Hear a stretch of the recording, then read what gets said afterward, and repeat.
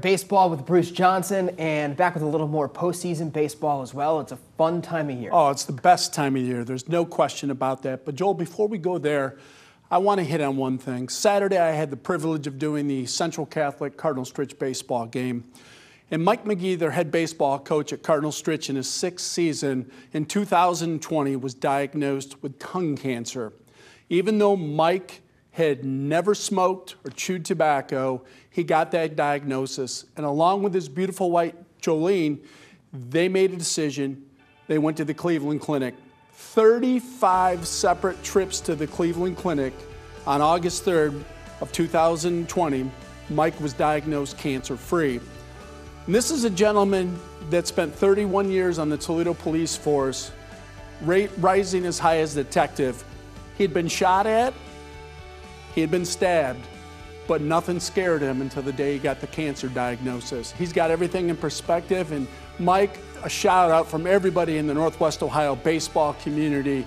You're a class act, and definitely we're glad you're still around, and hopefully you stay there a long time at Cardinal Stritch. Yeah, we spend so much time talking about results, but really that's the perspective right there, that this game can introduce you to some of the best people. There's no question about that, Joel. And the thing about Mike that stands out is the fact he never took the easy way out. He was at every practice. And I'll tell you, the Cardinal Stritch Cardinals have a district semifinal game tomorrow, and they play baseball like their head coach. They play it tough, they play it clean, and they play it fair. All right, before we get into any brackets here, we always talk about some of the best people this game has to offer in our area. We've got some of the best pitchers anywhere, too, don't we? Another pair of no-hitters. Yeah, last week we had a pair of no-hitters. Corey Vile out at Whitmer continues to shine on the mound. He no-hit the Fremont Ross Little Giants.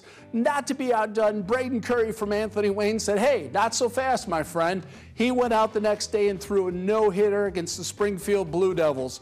Two great arms in Northwest Ohio, and both of them have a very bright future. And sometimes that's what it takes when you get to this time of year. Let's start with Division II. What do you see here that catches your eye? Well, the Division II district is going to be a nightmare for those 4 teams. Napoleon is one of the hottest teams in the area. I think they'll have enough to get by Bryan. I think Defiance is going to have enough to get by you guys, which would set up a Napoleon and Defiance match to win the district, and I think that would just be a classic baseball game.